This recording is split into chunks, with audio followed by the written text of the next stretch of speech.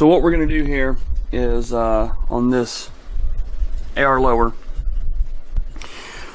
we're going to put a grub screw in here that will allow us to put tension on the bottom of the rear lug from the upper where it goes in there. This will tighten up the fitment between the upper and lower receiver. So first we're going to put a flat spot right here, then we're going to drill and tap the hole. So make this fairly easy. This is just going to go in there like that, and this is going to be Cerakoted, so I don't have to worry too much about the finish. Let's see here, we're going to move this camera while it's recording and show you guys a couple things that we've got to do here. If you look here, you'll see this gap here. We don't want to just clamp our vise on here because that leaves this area unclamped, and this is where we're actually going to be machining over here. Let's see if I just turn it around so make it a little bit easier to see. So what we've got to do is we've got to put something in here for that to clamp against. So what we'll do,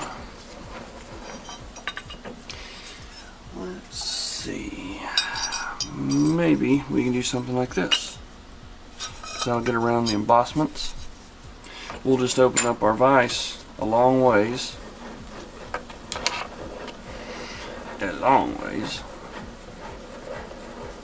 Because we're going to put in two.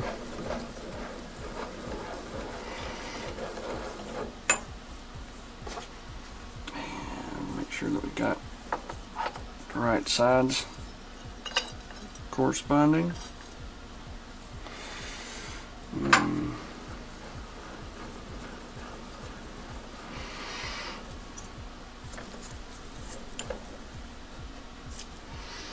I think that's good news there. Now we're going to move us back some.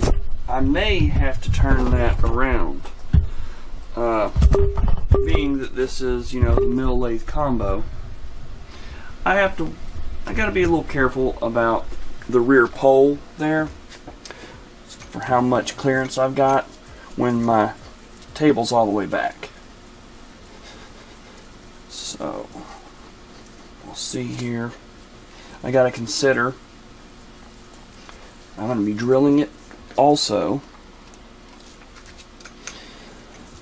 So look, yep, we're going to have to turn it around. No big deal. I thought if we could do it like that, it'd be easier for you guys to see the work. But too bad, so sad. I'm not going to get to see it. Well, not this view. So we'll move this here. And tell you what I want to do. I'm going to turn this around.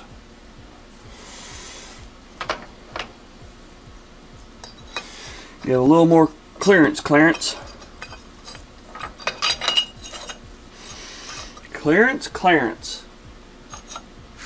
Met him once. Old Clarence. I'm kidding. Never heard of anyone named Clarence. Probably not anyone named Clarence.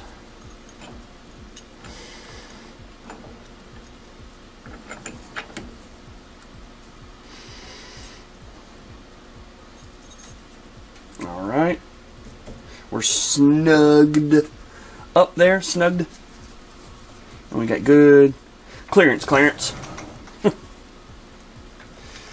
We'll remove this. And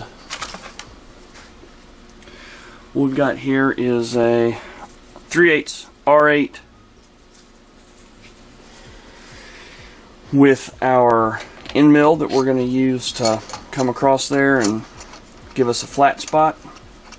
And we need the flat spot so we can locate and drill the hole right where we need and want it. Tighten up our bit and our collet, and we'll call it good. God, that's a terrible joke, wasn't it? It's pretty bad.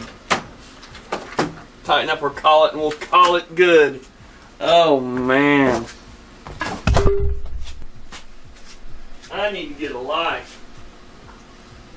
Alright. Had to go get my wrench.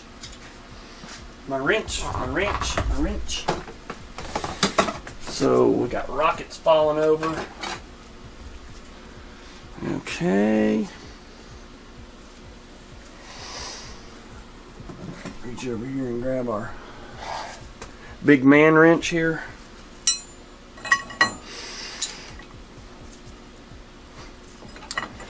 Tighten everything up. Tighten our collet up and call it good.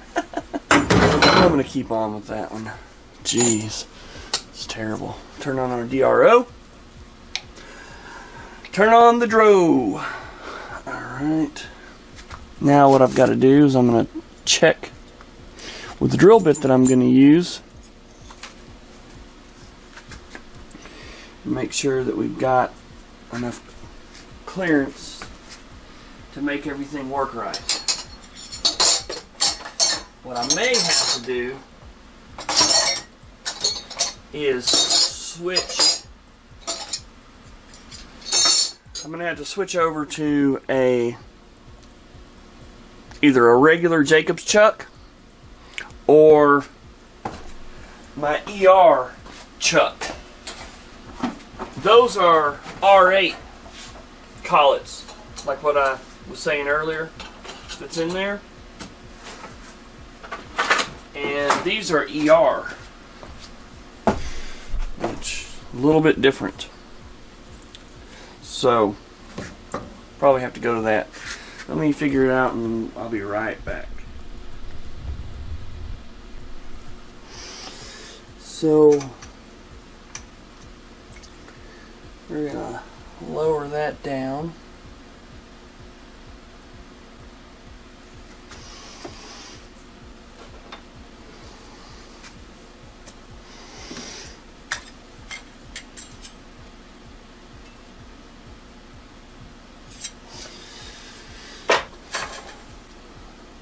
We need to be about right there. We'll lock this.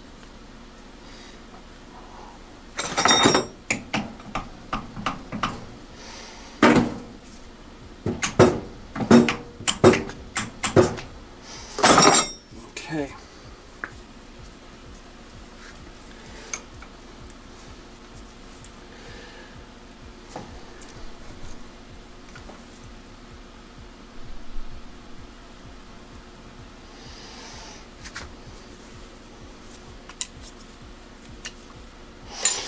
Lock it, lock it, lock it.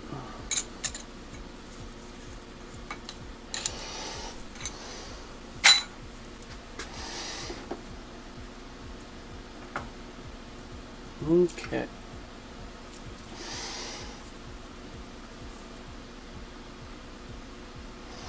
Well, we're right in there. And we're gonna machine it out.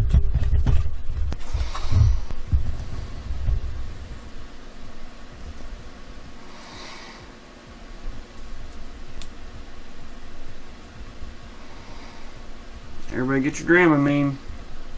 Getting seasick. Getting seasick. Okay.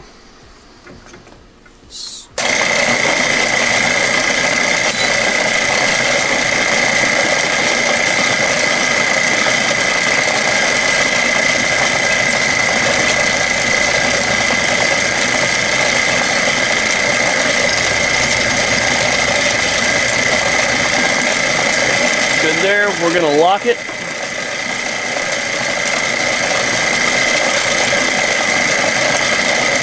don't want that to pull my table that way.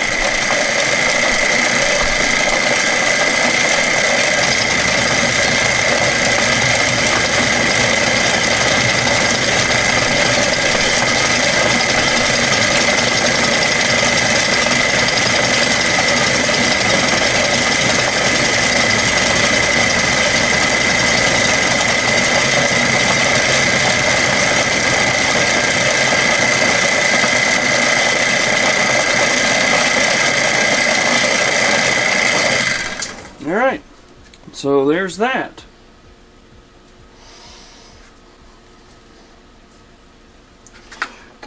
Loosen it up. Move this guy back.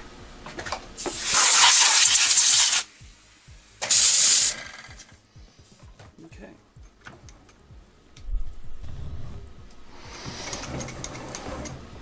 Have a little burr there. We can get that. Break that right off. Alright. Now we have a good place that we can drill our hole.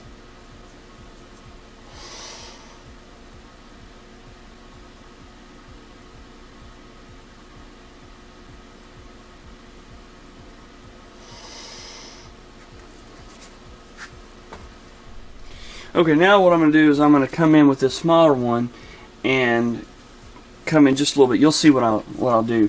But what I have to do here is I've got to touch off. I've got to figure out where my center point is. So we'll turn that end mill where it's facing with the y-axis, and we're going to zero all my data points out. And come over here. I like to use feeler gauges for this so I can get right in there. I know what I'm dealing with. I can move the feeler gauges. Whenever it stops moving, I know, see, there, I'm close. So we're gonna zero the Y out and the X. And we'll move this around, and I'll move my X back to the exact same place that it was the other one. It's gonna go right back to 0. Bump it down just a little bit farther. There we go. So now we're gonna figure this one out. What this does is the computer, the DRO, will find the center of this for me.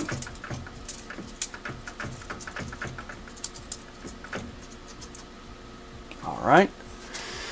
So we're gonna do, let's see here.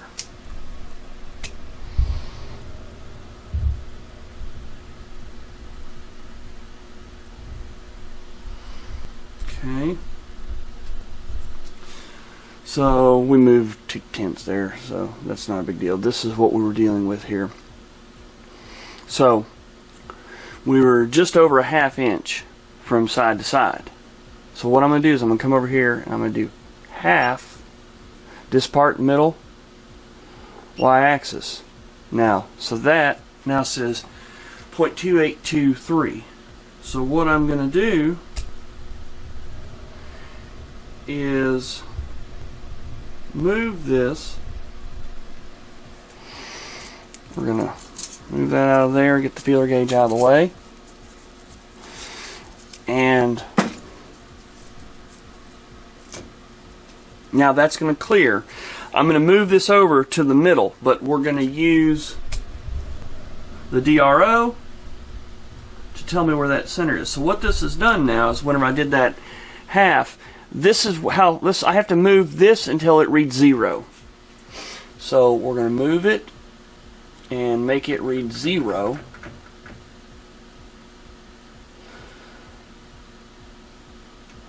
Right, 7 thousandths left.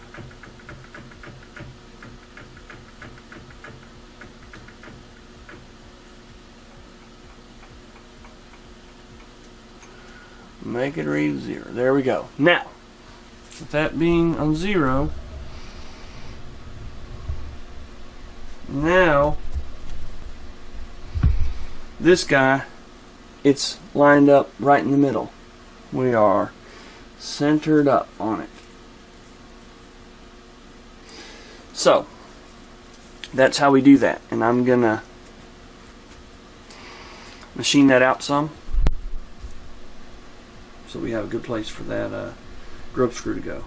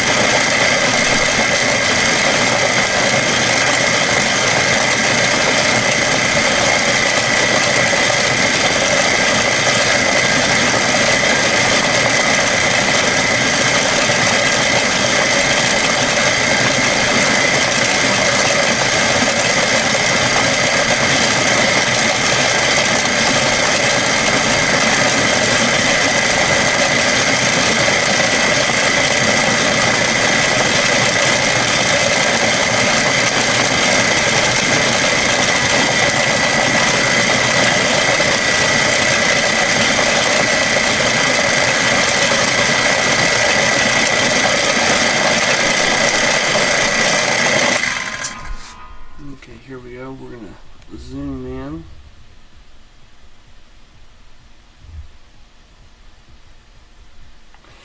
Now for this, we're going to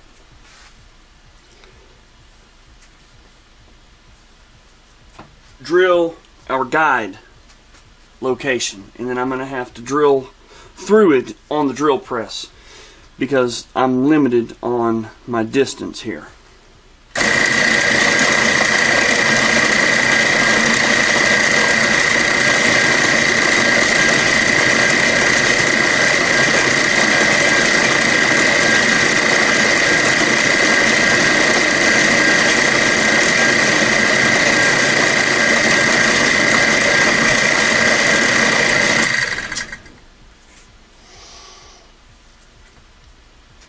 So,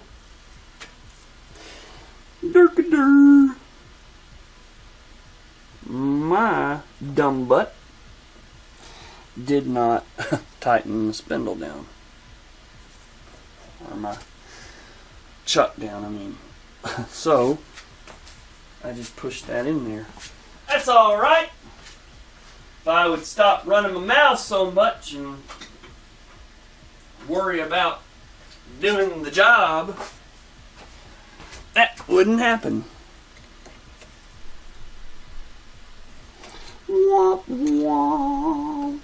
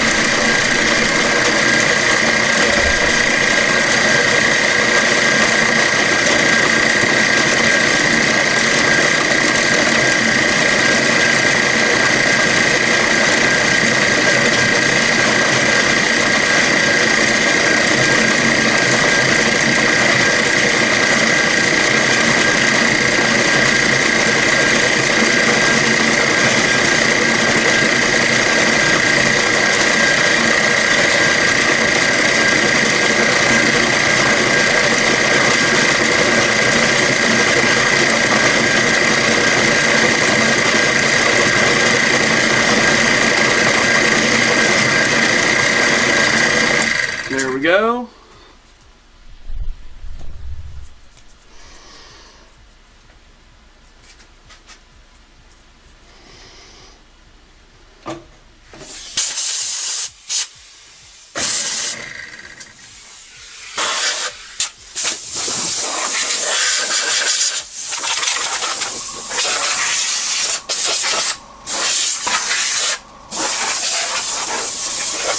Get all the stuff blown off.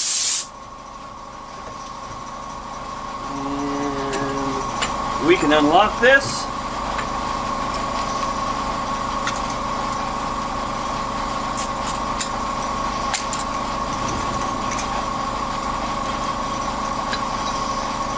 And show you what we got.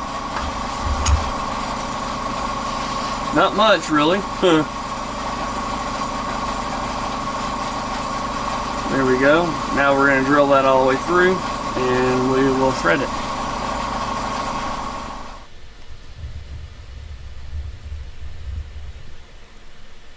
There we go. And let's drill it a little fast. I don't want to change the belt though.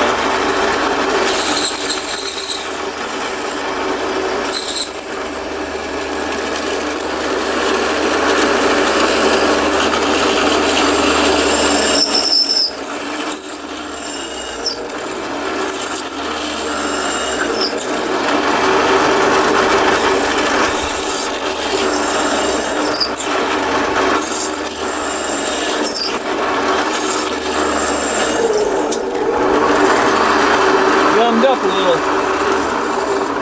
It's way too fast to drill aluminum, but I don't want to mess with changing out the belts and everything, so I'm doing what I'm doing.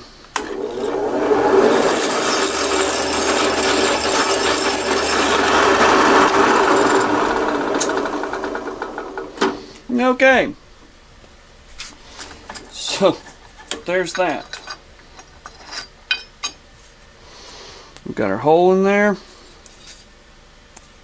We'll deburr it and then we'll thread it, and that'll let us push up on that and give some good positive pressure. Hopefully you guys can see that. Yeah, works out pretty cool.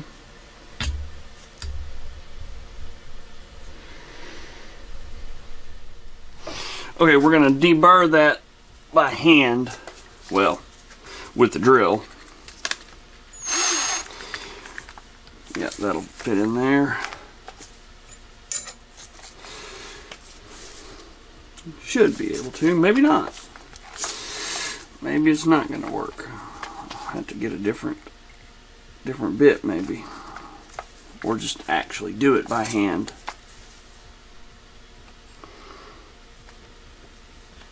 Yeah, we'll try.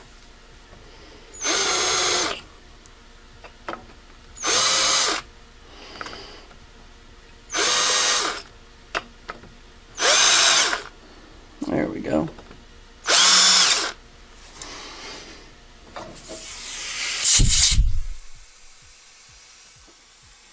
Looking good. So our next steps are threading it. Alright. And this is a 10/32 is what the threads are on this.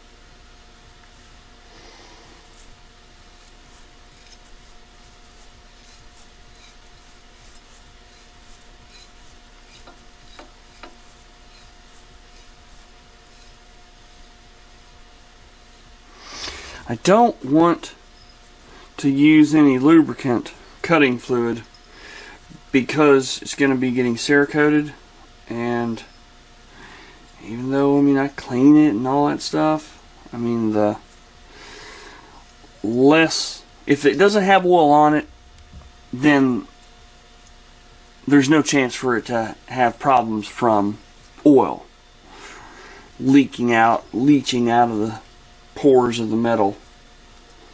So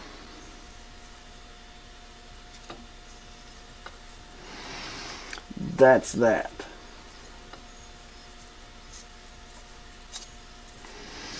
I believe we're all the way through, but I don't know. I don't know. Let's see.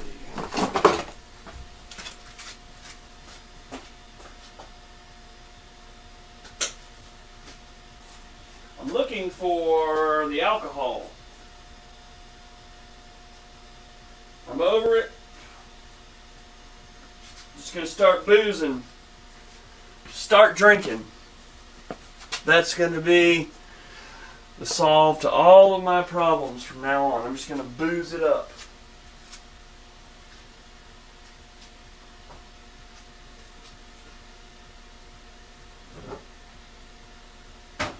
Well, damn.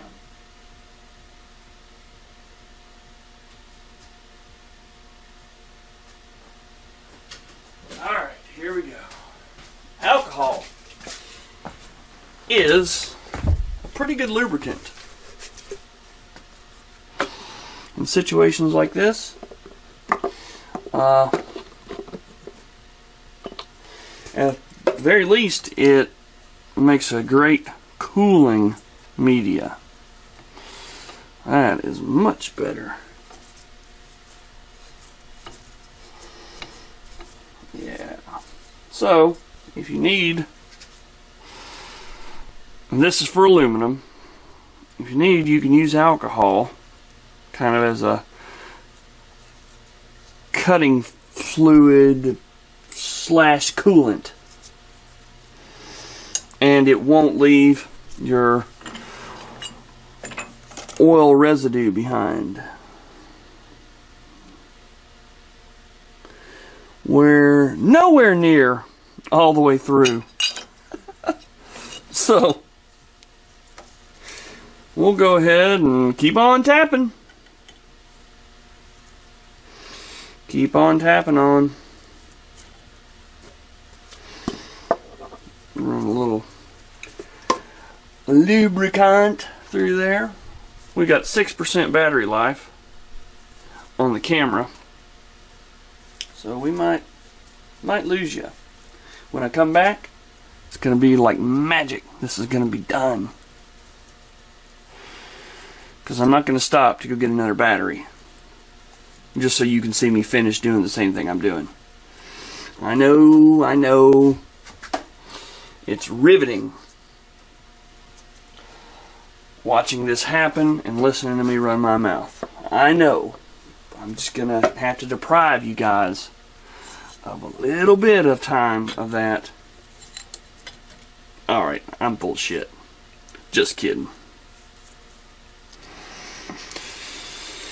Alright. Okay, so we are through. This gives a new meaning to the term bottoming tap. Although that's not a bottoming tap. See, everything I work in contradictions for some reason. When I get to running my mouth, it's like I say something and I contradict myself. I disprove my own comments. What's that about?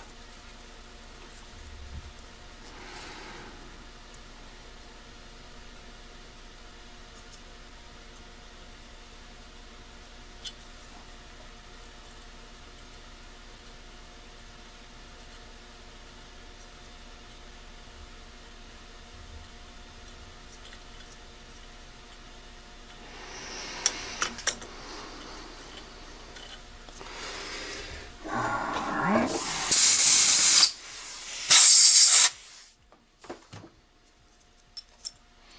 4% battery life. Now we're threaded all the way through. Good deal.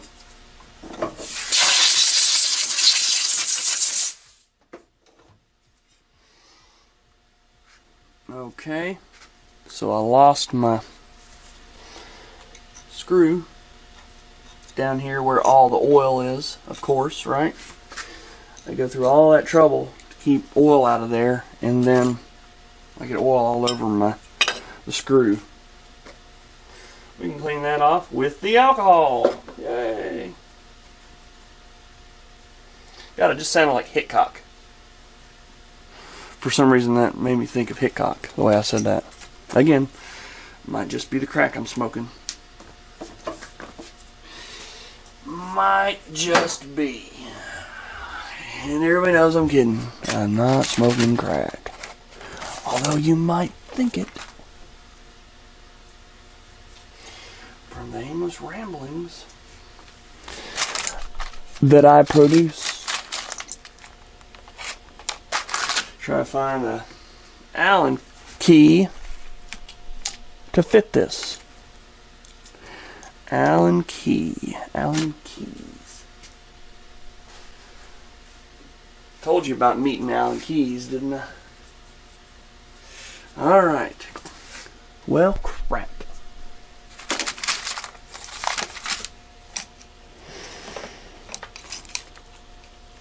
Let me go over here and find a Allen key.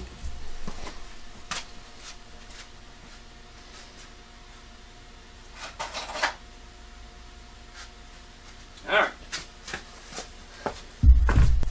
2% battery life. See in there? Let's thread that sucker in. We'll make sure it threads all the way up.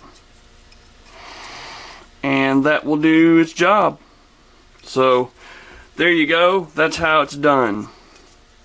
And you get the idea. It just pushes on the bottom of that lug.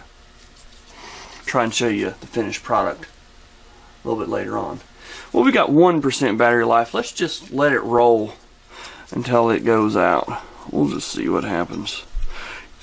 Is it going to blow up? It's like a bomb. It's a ticking time bomb.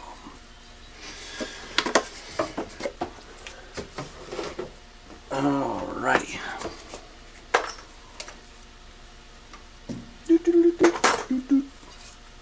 Thank you. Please drive through. Please play again.